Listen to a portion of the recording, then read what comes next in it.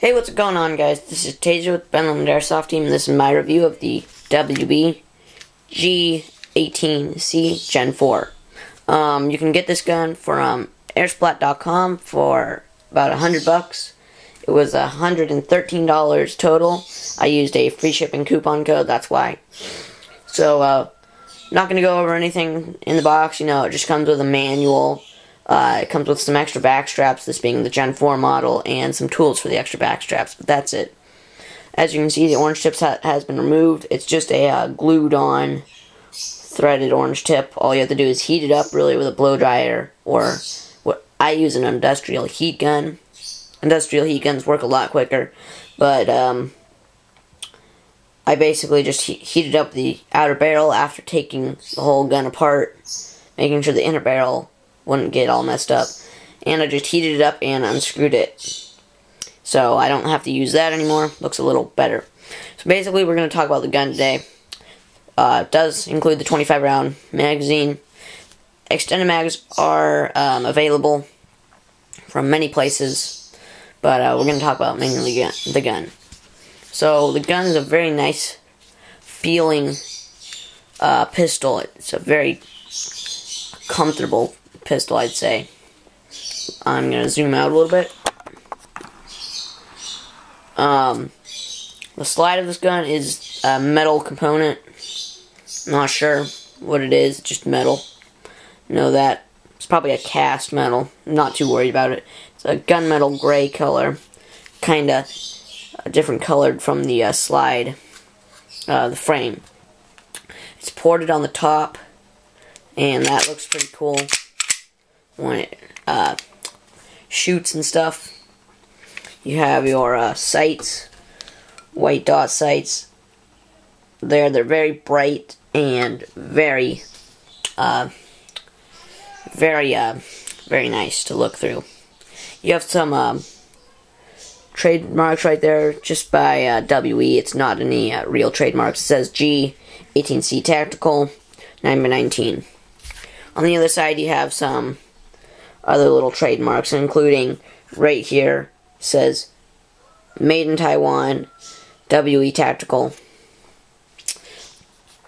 You also have your some cocking serrations, so it's easier to cock back grab with hands or whatnot. And you have your fire selector. Down is on auto, up is on semi. Moving down, you have the frame. It's made out of a high quality ABS plastic. Has a rail on the front mounting lasers and flashlights, as well as another serial number here. You have your trigger guard and your trigger. This is a double stage trigger. It cannot be pulled. It will not fire unless you pull the smaller trigger inside the trigger, as you can see right there, that little bump sticking out. Kind of there. You also have your slide lock when the magazine is in. It holds back and stays back in the locked position. Also, when you run out of ammo after firing, it will lock back. To release, just push down. And it has a very nice satisfying clack, as well as the spring in it's very nice. The magazine release is right here. Hop-up is adjusted by removing the slide, by taking out the magazine, cocking it back, and you have to hold down these tabs right here, cock it back, and slide this slide off. Then you can adjust the hop-up or do whatever maintenance you want to the inside of it. There is a flaw to this gun, which is the only real flaw with this. They put all the internals really beefy on this. They did a good job at making the gun's internals very beefy for the recoil and the blowback and the automatic feature. They just did not the money for the price. Hop-up is adjusted by removing the slide, by taking out the magazine, cocking it back, and